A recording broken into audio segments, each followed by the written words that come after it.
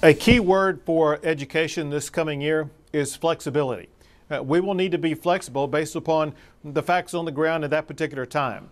Governor Abbott earlier this evening suggesting that TEA's plan may be considered preliminary and that schools should adjust to the most current developments as we get closer to the fall.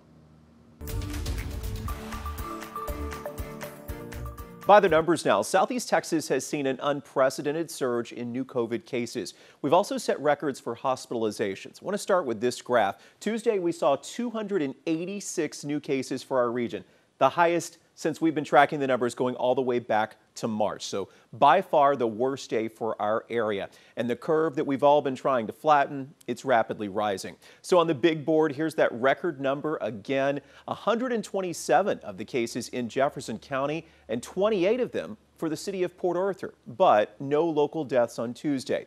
And as we've been saying, Texas reported more than 10,000 cases, the most for a single day.